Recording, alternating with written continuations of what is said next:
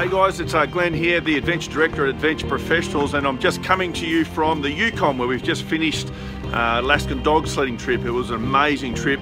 It really is one that you have to get on for 2018. This is not just sitting in the back of a dog sled and someone riding it for you. This is you being the driver of your own team for 8 days. So you get to start out practicing with the team, and then you'll slowly advance until we take you out onto the Yukon Quest Trail, which is one of the toughest dog sledding races in the world. It goes for 1,000 miles. Now we won't do all of that obviously, but we'll do a couple of days.